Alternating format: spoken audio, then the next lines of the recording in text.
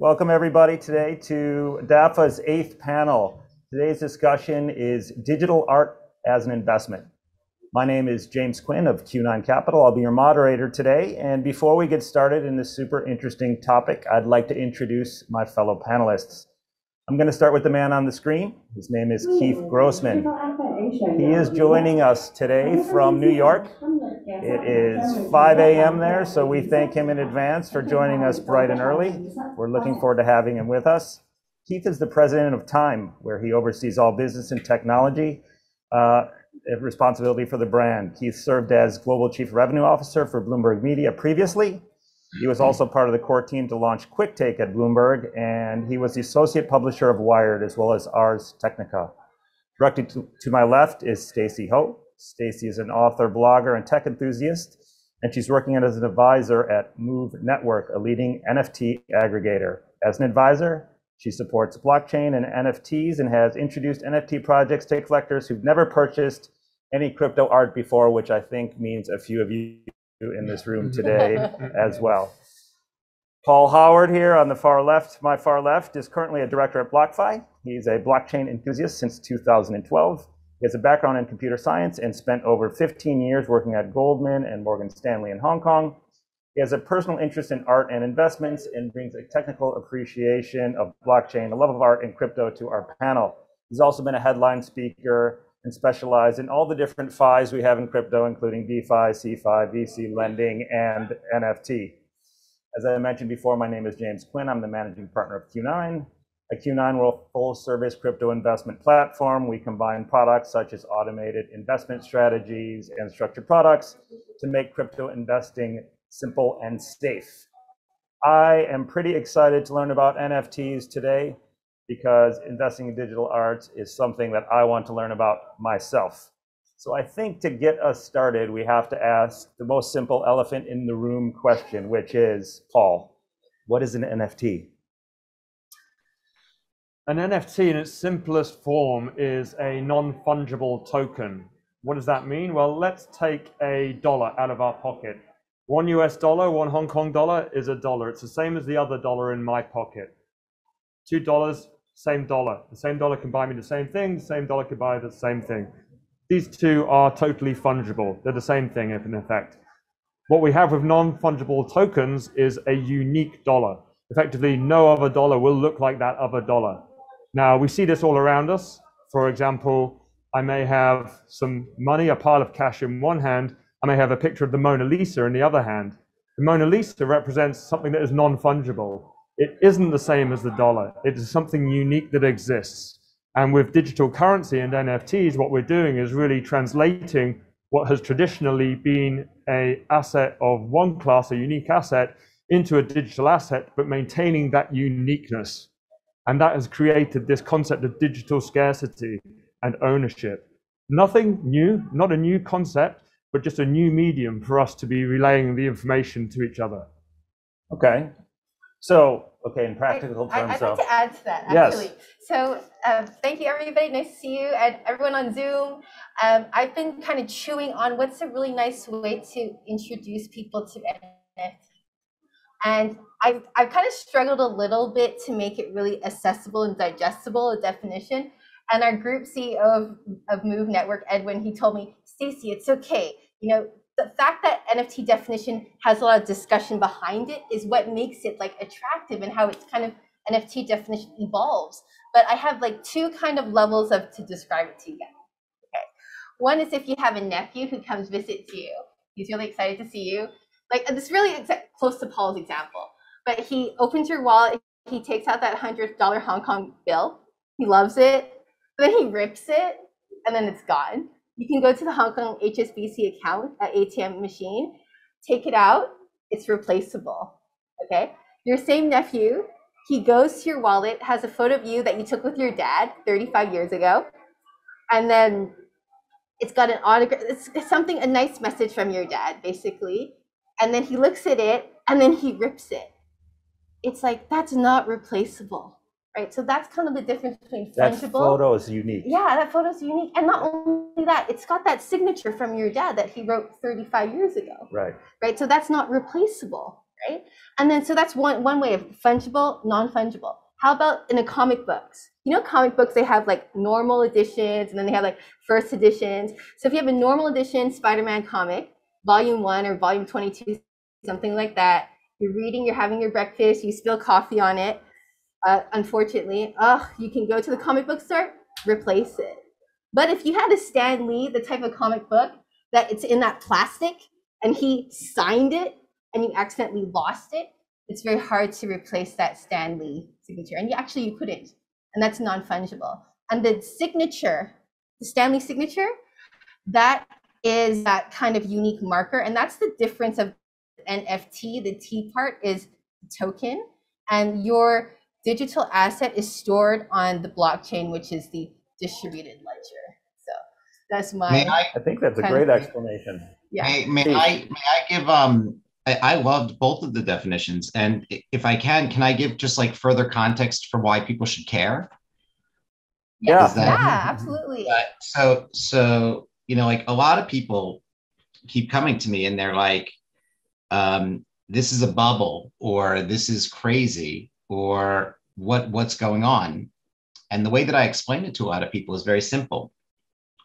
The behaviors of society and of individuals is just changing tremendously. And if you look back and you look at, let's say, like 1993, right? Like everyone started to realize in 1993 that things can go online and be digitized.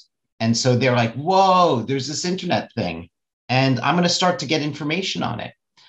And if you fast forward to 2007, you know, that's when social media really started to take off. And people said, not only can I get things online, I could put my identity online, right? I, Keith Grossman, can be online. But the reality is that I'm online as a renter, right? And we all know what happens when you're a renter, right? You're giving up something in return. And what you're giving up is your data to you know, Facebook or Twitter or LinkedIn or any of these social networks that are giving you in exchange the platform to, you know, present your identity. 2010 comes around and we see a really important marker that hasn't really changed yet, which hasn't really evolved yet in a fast manner, but will, which is 3D printers hit a price point of about $2,500 or cheaper. And people started to realize, oh my God, everything that I've been putting online, everything that I've been taking from analog and making digital can all of a sudden go from digital back to analog at one point. So like now there's an exchange between these two worlds that's beginning to take shape. But then in about 2018, when NFTs came out, and really accelerated in 2020 when like we're all sort of at home, what you started to see was NFTs plus a blockchain of any sort give people the opportunity to live online and have an ownership stake. And given that, like, I would argue that none of us are offline individuals, right? Like I'm right now talking to you from New York City, right? Like nearly my entire life is online for the most part. Like, why would you want to be a renter when you can be an owner? And so I think for the first time, like one of the reasons why these NFTs are so important is not only because they're non-fungible, right? But because they allow people to live online and have an ownership stake.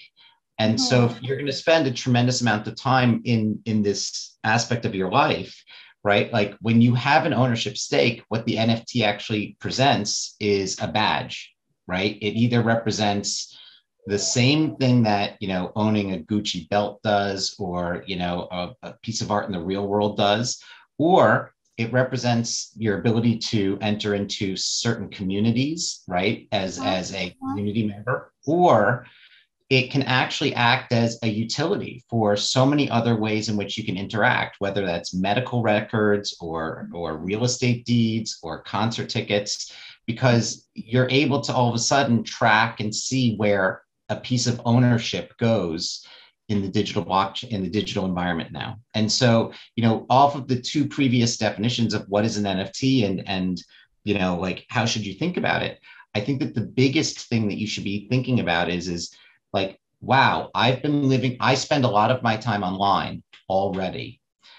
Do I want to be a renter, which is fine, or do I want to be an owner? which is even more interesting. I like that because it basically means that the technology of NFTs combined with blockchain has brought the uniqueness that we take for granted in the analog world to the digital world. And it didn't really exist before, right? It's each thing being unique in itself and essentially uncopyable if it's a unique item. But maybe we can get even a little bit more practical now in that sense, which is like, how do you buy an NFT? How do you get an NFT? How do you get digital art represented by an NFT? Yeah, well, I think that's what people want to know. Yeah, a great question, and we're in the right environment to ask that as well, because here at Digital Art Fair, we are combining both the physical and the non-physical. So often you'll see a piece of art here for sale as a physical piece and also with the NFT. And the NFT is there to guarantee ownership in the digital realm. And so how would you go about purchasing something in the digital world like an NFT? Well, the easiest way is to take on a wallet. We can use a wallet, for example, it could be a MetaMask wallet. It could be any of these apps that you could download from the internet or download onto your phone that can be used to store that asset. Typically, they're transacted in Ethereum. So you're good to own a little bit of Ethereum as a cryptocurrency. You pop that in your wallet and you go onto a marketplace, something such as OpenSea or Refinable, which is one of our partners here at the art fair. And on that website, you can browse the art, you can look at all the digital files and the movies and the NFTs. And with your wallet, you can connect, download, and buy the art through the virtual world. And that ownership will then sit with you so that you can display your art either on your phone, in your gallery, in your collection. And advantages of that, of course, are that you don't have to invite everybody around your house to look at your art. You can show your art to a worldwide audience on the internet without anybody stepping foot in your house. Does the NFT mean, does it say both that that piece of art is yours and that is the original or unique copy of that art? Is both of those pieces of information within the NFT? So the NFT itself is effectively what we call a smart contract. And in those smart contracts, we can embed information such as the original owner, such as the current owner. We can embed information about the file or about the author or content of the file. And so the NFT and the smart contract can be coded to represent a number of different things, not just from JPEGs and pictures and paintings and movies, but it could also represent asset classes like, for example, real estate. And there's 100 different uses for smart contracts that were really enabled by this new technology and by the NFTs. Okay. Anybody else want to talk about the practicalities as you've experienced them as relates to buying, selling, purchasing NFTs, storing them, security maybe? Oh, sure. So when you have for just very practical purposes, people ask like, is it risky? Is it safe to purchase an NFT, right? The thing about safety is about when you have a wallet, it comes with something called a private key. And just visualize it's like a key to go into your door or it's your ATM PIN code, right? So just like do not give or keep that PIN very safely. Keep your private key safely. That is a very practical thing you have to do. Make sure, because once someone has your private key, they have access to your digital assets. Yeah. Okay. Okay. Yeah. And you mentioned Ethereum as a protocol. Are there other protocols that are starting to be used more frequently? There are indeed. Yeah. Sorry, Keith, were you going to add something? Go. You have a better. This is a better topic. I like. Okay. There are what we call different protocols, and there are different marketplaces as well. The two top protocols are really built on Ethereum at the moment, and the difference between them, one of them really is a simple token, and the other protocol is a collection of tokens. So it will enable you to have collections of this single token. It's effectively like a kind of super wrapper around the first protocol. And then built on top of this are marketplaces, for example, Refinable or OpenSea or SuperRare. And these marketplaces enable you, like a stock exchange would, to transact NFTs, to buy and sell those NFTs. Okay. Okay. I just want to add is I think that it's an invitation. Just go to OpenSea, .io. Is it .io or .com? .io. Oh, thank you. .io. But it's really cool because you'll just see all these like nice pictures, and then you can click a picture, and then when you click picture, it's that digital art, and they'll have, you know, their transaction history. Right. They'll have all of those details, and it's just this awesome invitation for us to explore that the NFT has all of those informations built in the smart contract for people to know. Yeah. Okay. Decentralized exchanges or other methodologies is that something worth talking about? Yeah, I mean, if you're interested, you bring up the word decentralized exchanges. I think we're all very used to having central exchanges, whether it's HSBC or whatever bank we're using as a centralized entity. One of the facets of blockchain technology is in enabling decentralization. So you and I can do a transaction on the internet. I don't rely on a third party in between us. And one of the concepts at the art fair here is that we can connect the artists directly with the buyers. And to Stacy's point about how we can look at that transaction history, one of the things I find really interesting about NFTs as an investment is that you can go back and track how that NFT has been sold online. 100%. And if you try and look back to where it was originally minted and who's been buying it and who the collectors are and what else they collect, it's opening up a whole new ecosystem which didn't have or wasn't that accessible previously. Right. Oh, I'd love to add to that. Keith, go ahead, and then we'll get Stacy here since you're trying to jump in.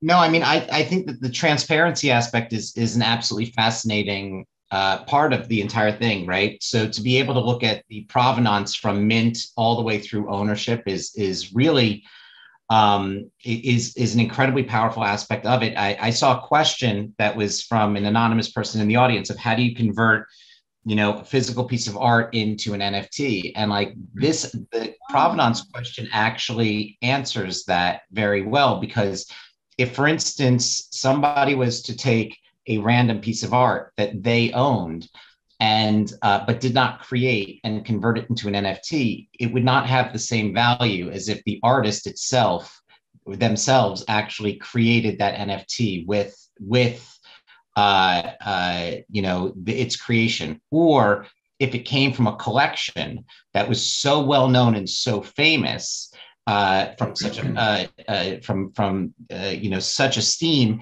that was the provenance of the creation of the piece of art. But like it's a really, like I would say that one of the most amazing aspects of this entire ecosystem is one, that it's transparent, right? Two, that it's decentralized. And, you know, the decentralization aspect of it means that it's just as easy for me to make a purchase from a seller in Hong Kong as it is for a seller in Hong Kong to make a purchase from me in New York. And the area that you know, we haven't even touched on, and BlockFi can probably talk about it even better, is if you've ever made a purchase online, and this is the one area of the ecosystem that I think has to clean itself up a little bit, the digital wallets, getting people in, the onboarding, right? Like going from a fiat currency to, you know, let's say Ethereum to purchase, and that will simplify itself over time. But if you've ever done it, the costs are so nominal compared to traditional centralized manners that, like, you find that it's one of the most magical experiences you've ever seen.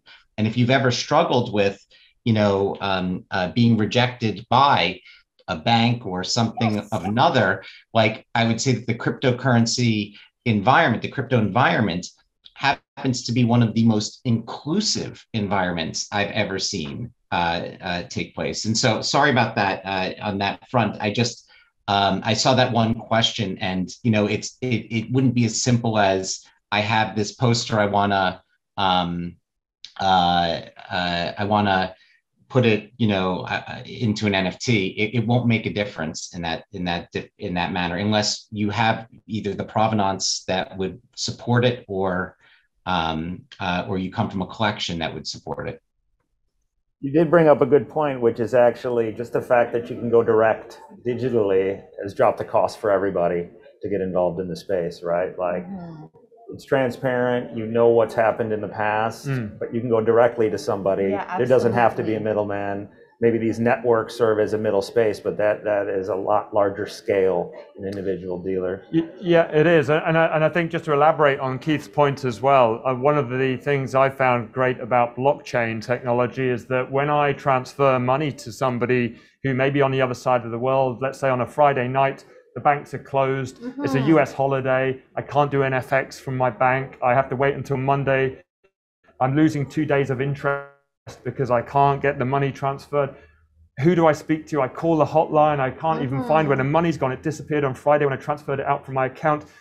Joe Blow in the US doesn't have it yet. He's not going to get it till Monday or Tuesday. Yet on the blockchain, I can see that the transaction has left my wallet and is on its way to Joe directly, and where exactly it is in that stage. It's like tracking a FedEx parcel almost. Yes. And it gives folks, whether it's yourself or others in your organization, the ability to see that. And that transparency that Keith was talking about, I think, is a real game changer for how we do transactions, not just in NFTs, but also in any financial service. Yeah. 1,000%. I just want to add also, I was smiling because Candace is my friend in the audience, and she spent like an hour and a half on the phone with me because she's from traditional art space. Sure. And she was sharing with me, she has over 20 years experience, top museums, working with top museums. And she's like, Stacy, do you know what? There's so much asymmetric information out there in the traditional art space. 100%. The price, like exactly everything. We're on the, like, we're sharing the right stuff for you guys. Like gold nuggets here is in the traditional art space.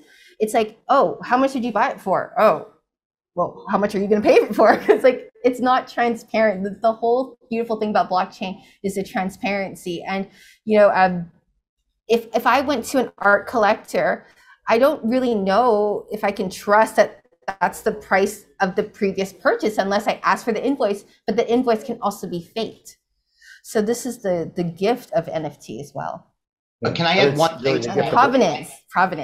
Yes, one thing to that, because I think, Stacy, what you just said is so important. Yes. And I think is a really important aspect of what's happening in the art world.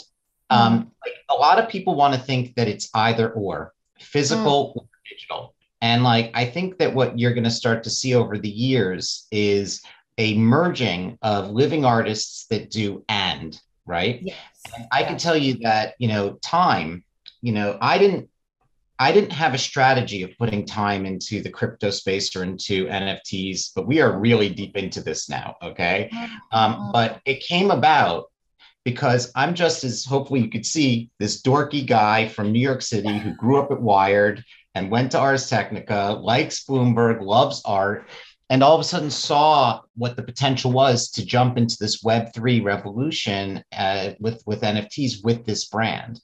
And when we did it the first time, you know, we initially started doing one-of-one NFTs, like really original pieces of our covers. And a lot of artists came to me, really famous artists that sell their pieces for, you know, 7-8 figures at, you know, Sotheby's or Christie's. And they said to me, how do I get into this? Right? Like, how should I think about this? I've never, like, my audience doesn't care about NFTs. And so what I said to them was, well, this is how I would think about it. And I asked one of them specifically, I said, what was the last piece? What was the highest amount you sold your last piece for? And she said to me, $1.7 million. And I said to her, and how much does it upset you as an artist that in 7 years or 5 years or whatever amount of time, the person who could outlay the $1.7 million is going to sell that exact piece for $10 million, and you're going to make nothing from it, nothing. And she said, it drives me nuts all the time because I see this, right? Like the way that the economics for the artistic community has been set up to date has been that the artist only makes money off of the primary sale. With smart contracts, you all of a sudden have the ability to set a royalty on the secondary sale. And so my point to her was, if she created her physical work, but created an accompanied NFT of the physical work, and then sold it simply as the physical work with an accompanied NFT, then and put that in the provenance of her piece, then her piece actually becomes devalued over time if she broke that provenance and took away the NFT. But if she had to then ultimately sell the piece, if the person sold the piece in 5 years and they sold it with the NFT, if she put in place, let's say a 5% or a 10% royalty, she all of a sudden could find herself making money on the secondary market. Yes. And one of the things that I find fascinating about this space is that it all of a sudden changes the economics for not just artists, but for anyone who enters into the NFT space to be able to make money on the primary and on the secondary. And I don't know if you saw, right, but like we did a cover of Time with Beeple back in June of this year. And when I sold that cover, I had an agreement with Beeple that we would split the revenues of that sale 50-50 because we thought that was fair. It was just a handshake agreement. And that cover sold for $120,000. For $320,000 in June of this past year. And that night, 5 minutes later, I transferred $160,000 US dollars to Mike, to Beeple, that evening. Yesterday or 2 days ago, that exact same piece was sold to Starry Night Capital for $2.4 million. Okay. Amen. 5 months later, 4 months later, I have no concept of time, even though I'm the president of time. I'm sorry. Right. And so, 4 months later, it sold for $2.4 million. Mike, because he used the provenance of the piece, and he's then sold it to me because it's the Time piece. It was a Time cover, right? If this is what it looked like, right? Ooh. If you could see it, right? Mike got a transfer of 10%, right? So he got $240,000 yesterday because it was sold for $2.4 million. And then he transferred back to me $120,000. And so everyone in this chain won, if you think about it. We had a successful primary sale. We don't resent the fact that there was an amazing secondary sale. Mike was paid on the secondary sale. Time was paid on the secondary sale. And if it's sold again, it will continue in perpetuity. And so I think that like when people start to see that, the artists start to realize that like it doesn't make sense to ignore this ecosystem because all of a sudden this ecosystem is allowing them to actually make a better livable wage, whether they are at the top end of the spectrum or if they're emerging.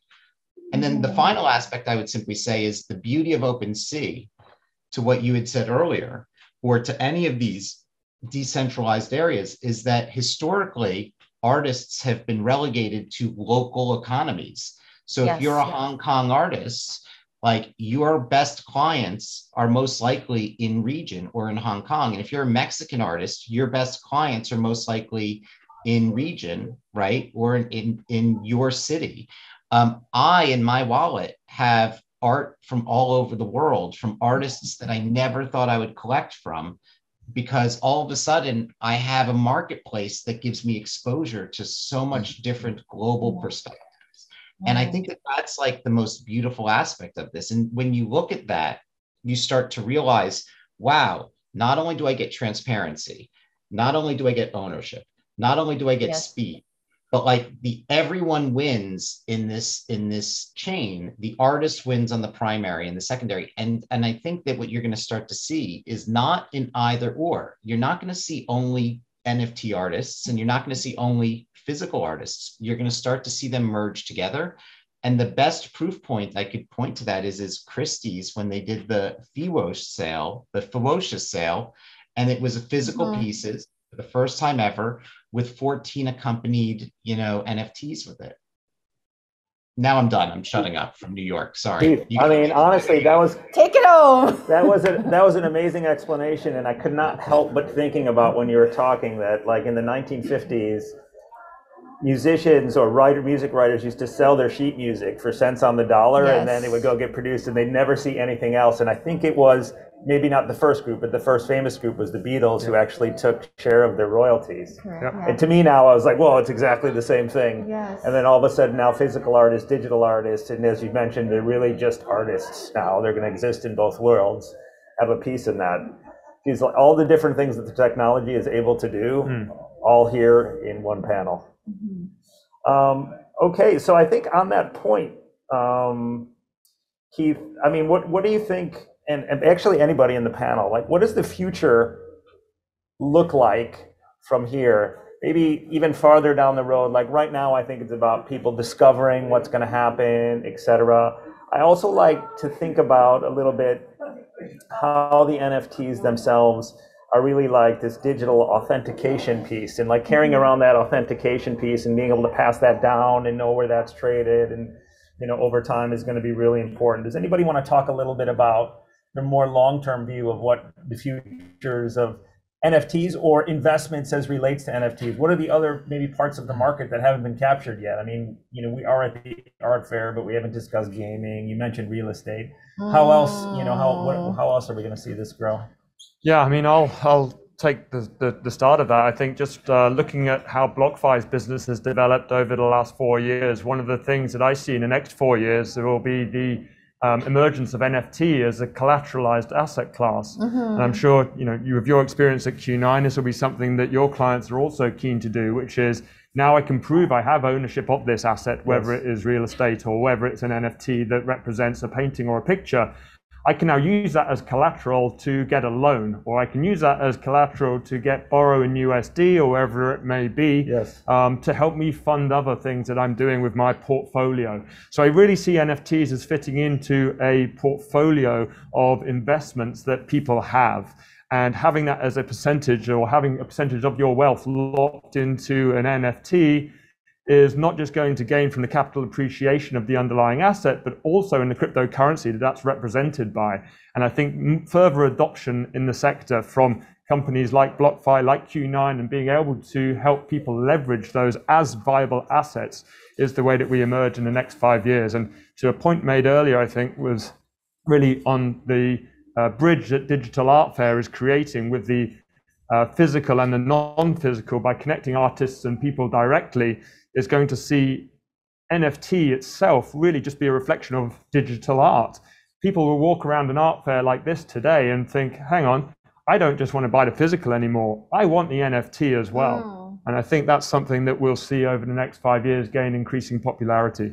Yeah, that's massive. Completely changes the liquidity profile of art and anything that can be associated with an NFT, because it's not a missed opportunity, even if it's an interesting investment, for you to do other things with your capital. Really good point. I'm really excited about art and the growth of art in the future. I don't know if you have friends or yourself or your family, like you've heard people say, I like art, but there's no money in art. You can't like bring home the bacon with art. I can't feed my rice with the art. Like, how do I make money with art? But imagine everything that Keith said, right? You can have an NFT, a digital art that you could have perpetual royalty from. So there's going to be more economic incentive for artists to know more and to learn more to get and create digital art. And that's something that Move Network's really passionate about. For example, downstairs if you happen to be here in Digital Art Fair, we're at the Pioneer Zone. And we talked to local artists in Hong Kong who didn't have their art on the open sea. And we talked to them, we walked them through how to get their art, how to make a smart contract, and educating. We're having workshops because we just feel that, even me, when I was kind of new to NFTs, it's kind of daunting. It feels so complicated. People are like talking Spanish to me or like different language to me. What's going on? But it's worth it. It's really worth it to take that time to digest and to get involved, because the wave, it's moving, it's happening. And it's kind of an evil word, but it's a really big word to know is that asymmetric information, people make abnormal profits in asymmetric information. And it's time that NFTs help to bring back the power to the people, right? Like if you like this artwork, you can actually just message or somehow on the OpenSea platform or all these different platforms, you can contact and you can purchase directly. That's the beauty of decentralized exchange. And then if you want to go to an art gallery, sorry, Keith. No, but like, you know, if you rock paper scissors. But you know, it's kind of like it's like how the beauty of NFTs or the beauty of this whole this blockchain revolution is that we get to involve, and it's very inclusive and accessible to everyone. Yes, this is the future. Yeah. Keith? No, so first off, sorry, it's very funny. I'm watching myself and I know what I'm doing in my hand gestures, and I'm seeing myself on a slight delay. So I got to get to see my rock, paper, scissors to you. So I apologize on that one. But what you said was amazing. What did you put? What did you put? Who won? You won. Who won? You won. A few things that I saw in the comments that I just want to quickly jump at, which is we're still in very early phase of this. Okay. So like, I mean, when I say very early phase, OpenSea is the largest exchange and they have only about 490,000 active wallets. And when you look at that, you know, back in March of this year, like they had about 60,000 active wallets, right? But the wallets don't mean active people. They just mean that it's different wallets connected to the site, and one individual could have multiple wallets. So you have to assume that we're talking about an entire ecosystem that is probably closer to 200,000 people, right? That is really, you know, driving a movement forward. And I think that just gives you sort of some size and some scale of where we are today. OpenSea is the largest. It's essentially, you know, it's in the US, I would say it would be the Amazon of the NFT marketplace. You can see anything there, right? High quality, low quality, all different types of art in there. You know, I, for time, have played on two specific exchanges. OpenSea for the timepieces launch that we did, because I want it to be a much larger collection. And then on Super Rare, but Super Rare is very specific because Super Rare's audience is one of ones, right? Very high-end art in that regard. The question somebody asked, I think it was William Lee, that I thought was a great question. Why didn't I automate sort of payments or royalties in the smart contract? Is we're still in a very early stage of how smart contracts are being developed, and stuff that like you couldn't do in March, you can do today. And, you know, right now, you know, with timepieces, for instance, and I haven't really publicized this, but like, I think it's an important thing. Every artist that participated in timepieces when we launched this, the first 1% of the primary sale and on the secondary sale goes to charity. Then the remaining 99% is split evenly with the artists, right? And in perpetuity on primary and in secondary sales. So think about how different of an arrangement that is with the artistic community, with a brand, right? And what was really interesting was, you know, because it's not automated today, and OpenSea has told us that they'll have automated royalties in real time paid out within the next 6 months, right? It's a complex thing to be able to do on the Ethereum blockchain. It's easier to do on other blockchains, but the reality is most of the art is really on the Ethereum blockchain today. That once they have that, then yeah, every smart contract will be automated. Until then, what we have to deal with is we have to deal with going through essentially the world's largest CSV file to make sure that all of the artists are sort of paid what they're properly due on the secondary sales. And so the agreement that I had with the artist was that we would pay them within 30 days on the primary sale. And then with every quarter, they would get a transfer from us in ETH on the secondary. Now, what was even more interesting though, and this goes back to like what I love about sort of the immediacy of how this transforms business is with NFTs, there's zero float. So when we did our minting, you know, like we got paid that day, literally instantaneously. And so I woke up that morning, the next morning, it was a Thursday that we did our minting. And I woke up the next morning and I had all of this Ether in my wallet, in the Time wallet. And what I did was, it was a Friday and it didn't make a difference where in the world the artist was.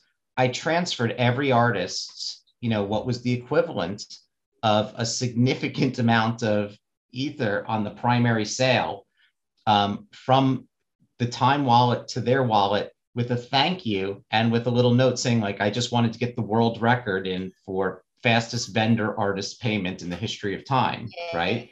And like, that's something that you can't do, in a traditional business sense. And so like, I bring that up because the question of like, I can't wait until the technology advances to the point of automatic splits, where I don't even have to think about this, that the artist just gets paid on the second that the sale takes place with no delay, and that it gets divided automatically. The second thing I would just say, and again, apologies, like you got me early in the morning, so I'm a little long-winded, right, on this, but we are at the earliest point of this, right? And in any sort of evolution, you're going to have moments where there's mania, and you're going to have moments where that there's sort of despair. And in March of this year, everyone was going, oh my god, NFTs, NFTs, NFTs. And then between I would say May and July of this year, everyone was like, oh, that craze was done. And then all of a sudden you start to see everyone who bought really incredible things during that time start to see record returns again. And my advice would be the same thing as with physical art. I wouldn't, if you're going to buy a piece of NFT art, buy it with the expectation that you love it and that it means something to you and it connects with you emotionally. Don't buy it as an investment today, right? Buy it because you love it. Now, there's a shot that it could be a great investment, right? I've made some great investments personally in it, and I've bought pieces that I've loved, but I've also bought pieces that like are probably going to go down to zero. The reality in the physical art world, though, too, is that 99% of the pieces do go down to zero. Okay, and like people have to recognize that. And it's really just a 1% of the physical artists that you start to see tremendous profits on. And so if you look at this in the digital art space as a get rich quick scheme, like it's actually the single worst way or lens to look at what is actually taking place.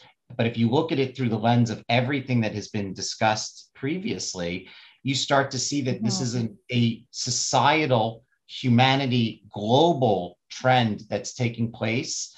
And ultimately, over time, you have to ask yourself, is the world going to be more digital in 5 years than it is today? Am I going to be online more in 5 years than I am today? Am I going to want an ownership stake in what I do online 5 years from today more than I am today? And do I, like, if the answers to those three questions are yes, then that's what the NFT technology provides you. Keith, I think that's a great place to move into Q&A because we actually have a packed house and a bunch of questions online. But just to wrap up, what I think one of the big takeaways here, which is really interesting to think about, is that ultimately, in broad strokes, NFTs mean more value accruing to artists and better deals accruing to consumers. And if more value is accruing to artists, that means probably more art. And I like the way that looks for our future here. Yes. But I have to start off with the question I think everybody's been asked who's in the NFT space, which we just have to ask here. Any of you should jump in to answer this, but here's the question. What would you say to the netizens who say, you're crazy to pay $10,000 for an NFT when you can simply take a screenshot and have that JPEG for free? Why get the NFT? I think we all know the answer to that question, but it's an important one to say. Anyone? Go. I mean, yeah. Okay. No. I'll say Paul. Paul. Ladies first. Go ahead. Yeah. So, I mean, It's a really good point, right? It's a super good question. The whole idea is something we all been saying. Paul said it earlier. It's about ownership. So yeah, for sure, go ahead and screenshot like that, but you don't own it, right? You don't own the rights to it. You can't produce products and receive like money from it. You don't have the IP to it. But when you buy the NFT, so if I buy an NFT, I own it. I can make like school bags like with the pictures of it. I can make T-shirts. I can anything. And you know what people are doing now? They're using it as their avatar, like CryptoPunks, and it's a way to show your social status. Yeah, you can kind of screenshot someone's CryptoPunk, and so you can look like you own it, but that's not really cool, you know. So there's that whole part of ownership. Yeah. Yeah, I guess you could do the same with a Rolex. You could go into Mongkok Market down the road from here, right? And buy a $50 Rolex, or you can go and buy a $50,000 one from the shop. But you know, that's the really difference true. between what you're doing. It's the same thing in the art world, right? You could take a screenshot, or you could own the actual asset. And I think Keith may want to add something on that as well. No, I think you said it exactly the same thing, right? I mean, like, look, the Mona Lisa exists in one place, but there's infinite copies of the Mona Lisa online, right? And there are a few arguments that are what I would say are fair, logical arguments, but at the same time, are missing the bigger point or the bigger picture, right? Like, people who still conflate the use of crypto with criminal activity, people who still conflate the ownership of NFTs with just them simply being JPEGs. They're not simply JPEGs. That's the point that like I have to hit home. Like, in bringing up CryptoPunks, right, which is in a sense a form of art, but also in a bigger sense a form of community and belonging. Correct. Look at the world we live in today. Right? Like, I can't even get over to the digital art fair because I sit in New York, and like we are trapped in our sort of little bubbles. And yet at the same time, I'm willing to bet that if I was sitting on stage with everyone, like, we would be having coffee afterwards, sort of talking and forming an incredible friendship. What people don't realize is there's an element of the NFT art market that's fine art, right? That's the stuff that you see that is the equivalent of the Mona Lisas. What other people don't realize is that when you look at things and you think, what are the Bored Ape Yachts? What are the CryptoPunks? What are the cool cats? What are all of these things that are emerging? Yes, they're pieces of art in a sense, but they're also a larger community that's evolving underneath them. And if you go in and you start to see what those communities are allowing is for people to reset a sense of belonging in a world where people are deaggregated and like people are able to find commonalities. And I think that, I know this wasn't a panel on NFTs as a reset of social sort of societal experiments, but I do think that what you're finding in some instances is that there are areas of the NFT marketplace, such as the CryptoPunks, that owning a CryptoPunk is not just owning an asset, it's being part of a community. And that community is adding just as much value to that asset as the asset is itself. Yes. And so,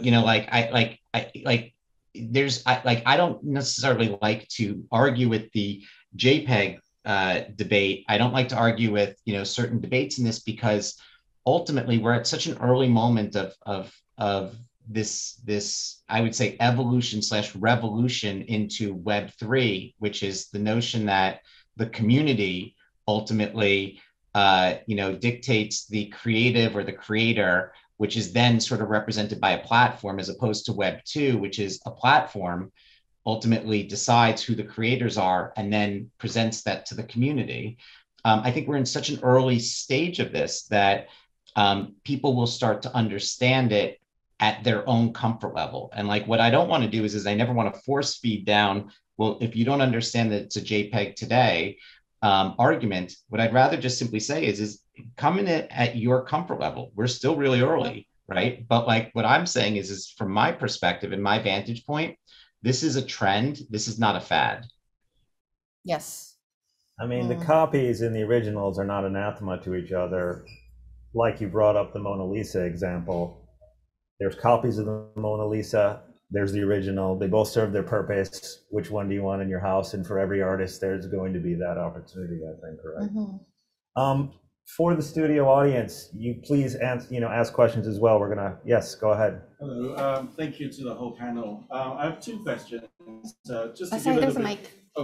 Thank you to the panel. Just to give a little bit of background of myself.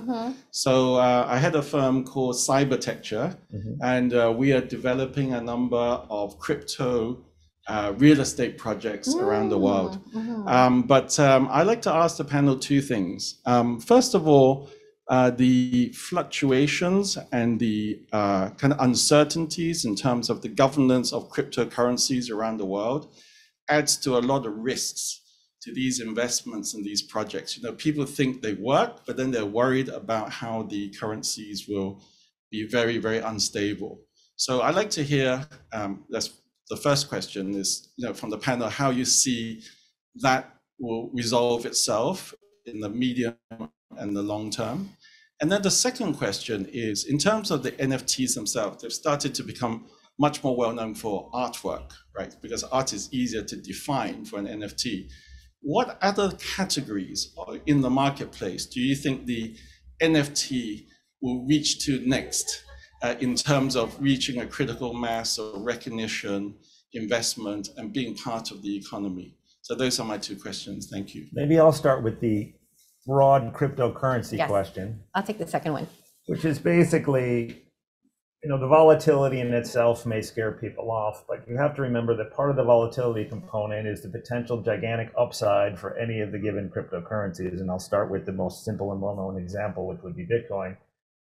If the narrative of Bitcoin is that it is the new digital gold or it's a new form of money, when it was first getting started and it had a very cheap price, at any thought, any speculation in the market or change of law that might make that even 1% more likely to be true, that would cause massive volatility to the upside.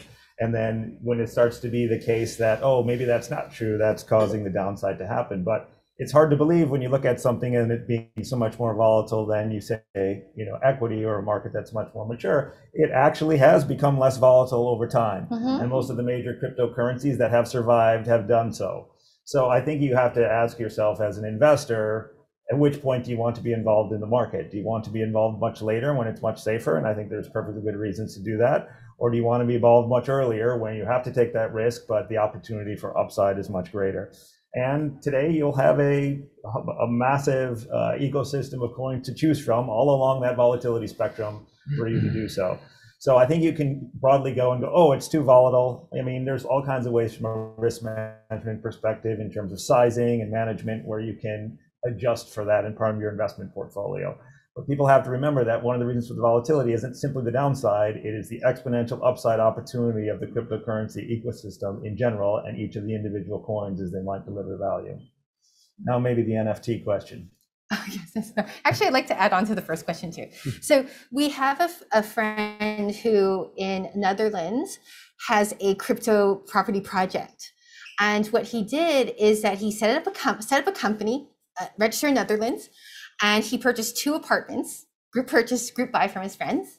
And then he created his own token and that represents everyone's individual investment. And then those properties will be rented out. So if you had 1 million of his tokens, you'd receive $100 in USDT a month, 100 USDT a month. So there are ways that you could incorporate NFTs and creating your own crypto token for your own individual company that doesn't necessarily have to have that market volatility, because it's determined by your demand and supply of your own company's personal token. It's not like you're linked to Bitcoin. And then it's just really like demand and supply of your your token basically that you create for your company. That's one of the things that at Move Network we do. We do NFT like advising how to help like traditional analog companies move to having awesome solutions like this in the digital space. To your second question, and I'm so happy you asked, because I was really praying, because I really want to talk about GameFi. I don't know if you guys have heard about GameFi. It's called game finance, something like that. But it's really changing people's lives in countries like Philippines and Venezuela. And I actually last night bought a team from Axie Infinity. I'm so excited. But they have this thing where you can play a game on your phone.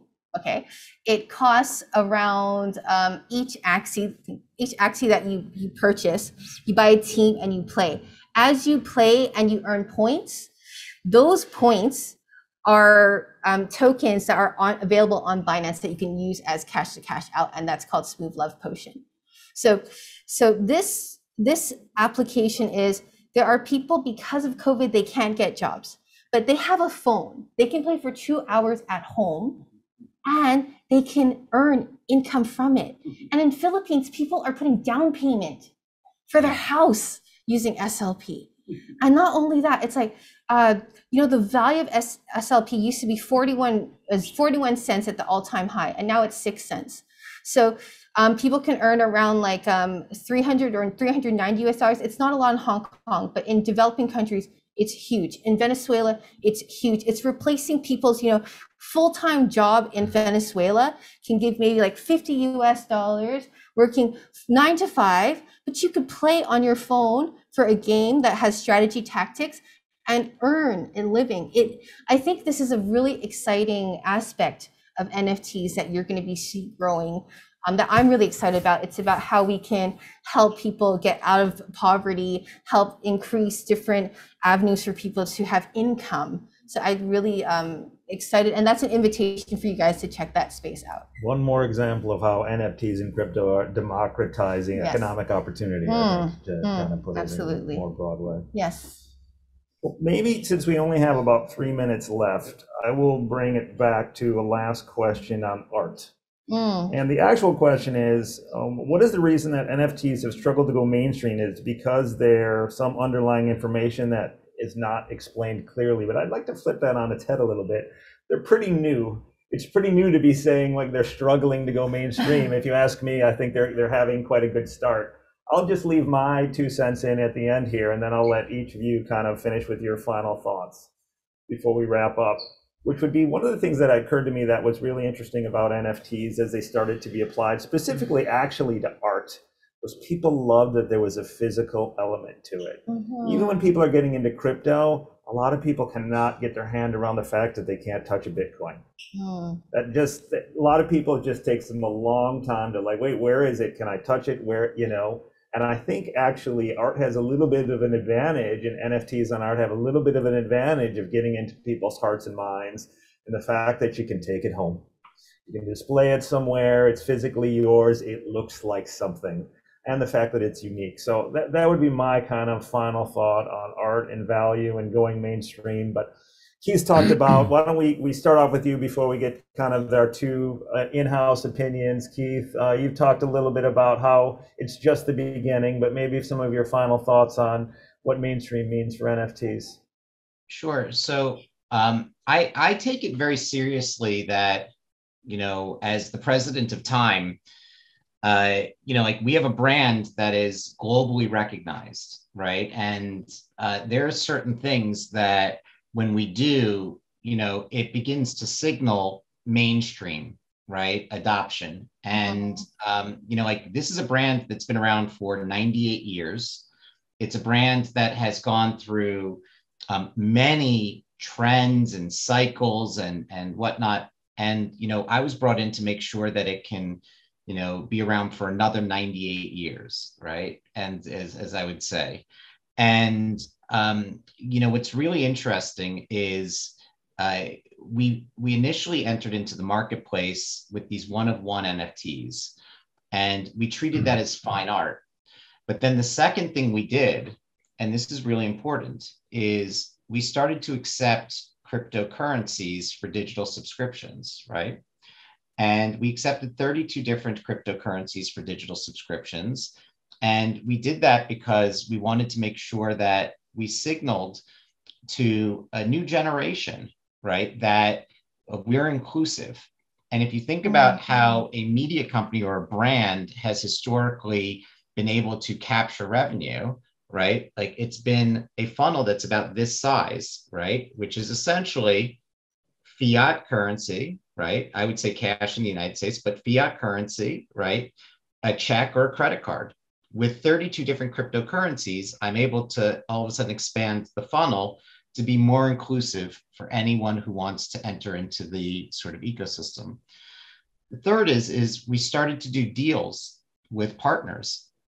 And the deals that we did with partners, we allowed them to pay us in cryptocurrency. And we were very, very, very vocal about this. We accepted a deal with Grayscale, one of the largest asset managers in the crypto space, where they paid us in Bitcoin. And we're about to announce a deal where somebody will pay us in Ethereum, right? And we hold Bitcoin and Ethereum on our books, but we don't hold other cryptocurrencies on our books. Like those are the two biggest ones that we feel are stable enough from an organizational standpoint to be able to manage against our existing business. The fourth is looking at Steve, where utility.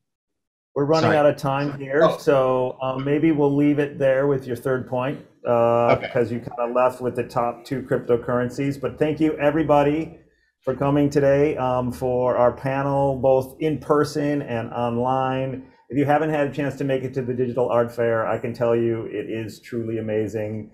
Please stop by, and thank you, everybody. Thank you. I'm sorry for being so long. Thank you.